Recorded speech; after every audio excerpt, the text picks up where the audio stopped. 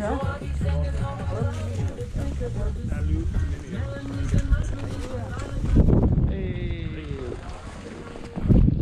Bob, what are you doing?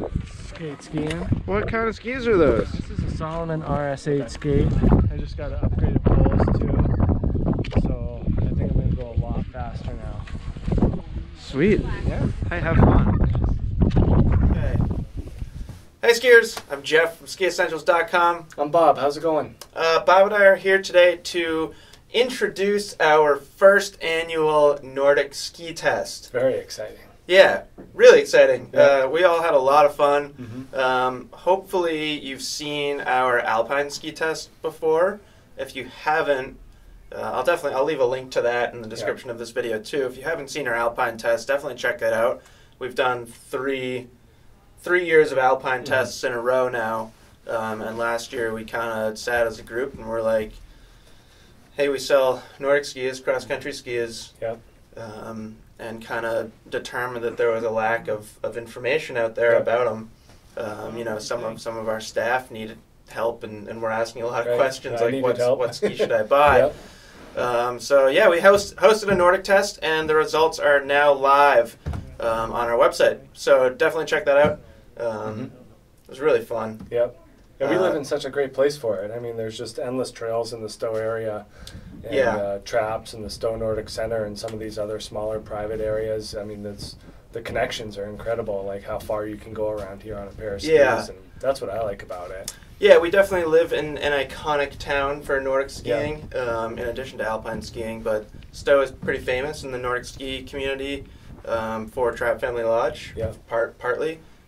That's where we held our first annual Nordic test, which was pretty cool. I mean, Trap Family Lodge is one of the premier Nordic centers in the world. So thank you for Traps to letting us host our test there. And we also have the Stowe Derby here in Stowe. So a big, crazy downhill Nordic race that starts at the top of the mountain and historically ended in the town of Stowe. Since then, it's been shortened, unfortunately, but it's still a really cool race. So yeah, we live in a really cool, iconic town for Nordic skiing, and yeah, it was a lot of fun. We had 4 different brands.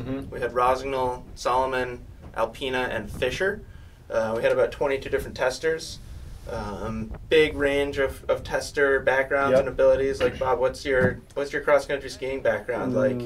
Novice for technique, but I like it. So I'm happy to go for an hour, 2 hours, and either stay in the track or do some little adventuring. But I don't have any technique. I mean, I get smoked by people that have raced like yourself, that have raced, and people that have done this forever. I mean, it's just it's hard. Yeah, so we had a lot of people like Bob. I'd say maybe almost half of our testers were definitely more recreational, beginner to intermediate level cross-country skiers.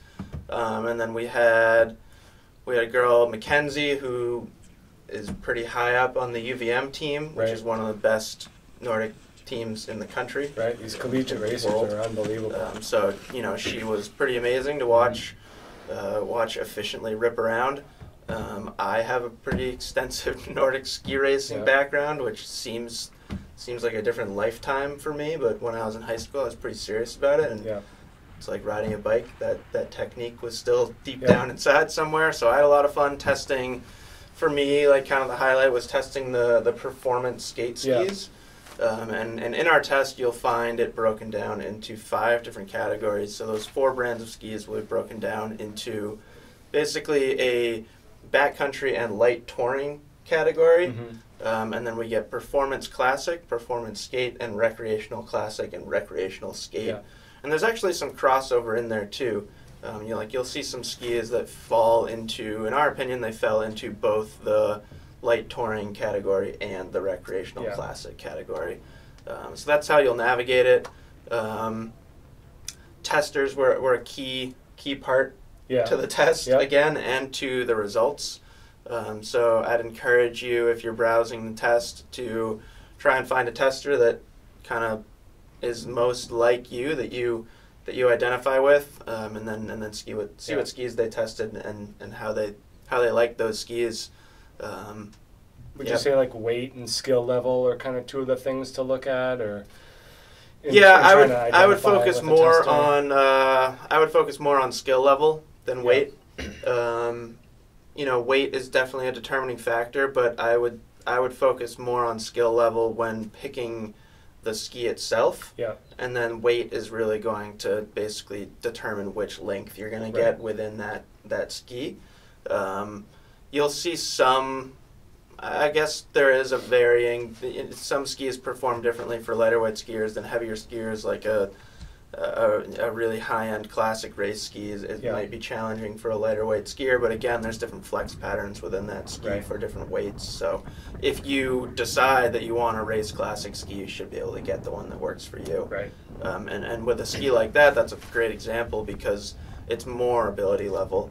Like even if you're if you're right smack in the middle of the recommended weight on a World Cup race classic ski, if you've never classic skied in your life, or if you've never learned like a proper classic stride, where you're really driving your momentum from your weight, swinging your leg forward instead of kicking back. Right. If you can't do that, you're probably just gonna like go nowhere, because race classic skis take some kind of precision weighting and unweighting.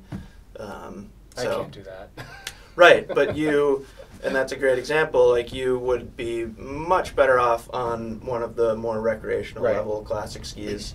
Either you're getting a skin like a ski like this, which we're seeing a lot of, or you're getting like a fish scale kick zone and a softer flex.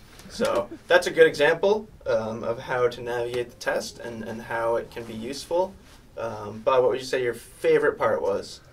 I like learning skating. Yes. And like I kind of found that I really like the higher end skis versus the entry level skis, but it's cost prohibitive for me. But I like seeing that really lightweight stuff and just how incredibly fast you can go if you get that technique. Yeah, skating's a little different, I guess, than classic, because a skate ski is kind of like a mountain bike, where like if you go out and buy the most expensive skate ski, it is going to be better because they're lighter and just more responsive.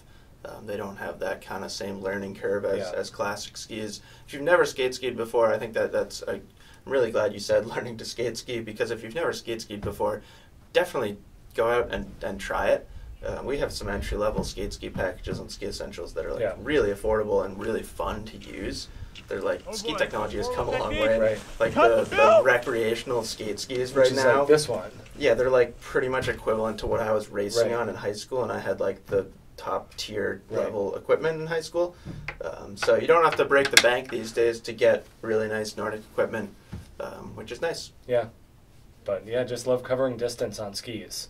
Yeah, you're really always fun. Skiing. That's my thing about Nordic skiing is, when you're at the mountain, at the resort, you ride in the lift for 7 minutes and then you ski for 2 minutes. Yep. On these, you're skiing 100% of the time.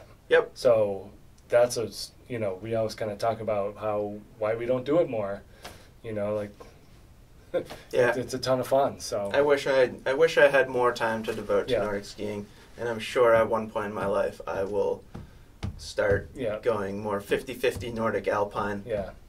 Because it's just it's a lot of fun. Yeah. To me, there's nothing quite like flying down a slight downhill in a V2 alternate at like crazy speeds, just like throwing your torso down. Yeah, it's just so fun. I mean, I don't know what you just said, but it sounds fun. But yeah, first ever Nordic ski test. We're gonna keep doing them year after year, and they'll grow just like our alpine test has. Yeah. So. Fairly limited number of skis and brands and testers in this first test, but hopefully you find it useful, and then you can expect to see more skis, more testers, and we've talked about potentially going to Craftsbury for this year's test, which is cool. another iconic Nordic destination. So that'd be really cool. So hope you enjoy it.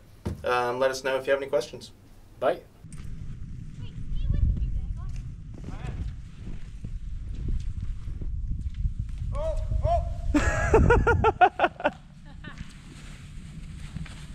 Jake, what are you skiing on? I'm skiing on some XCM S1s.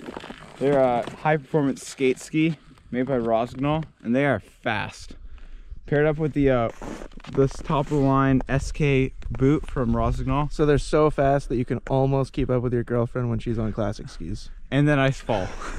Generally I keep up for a few seconds, then I fall really hard. Okay. So yeah. What do you think, Bob?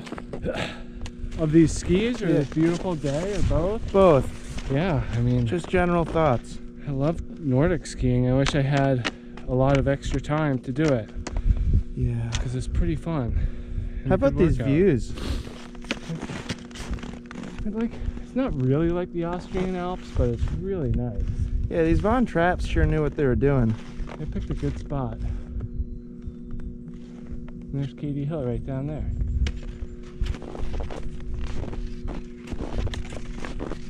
Hi, Stowe.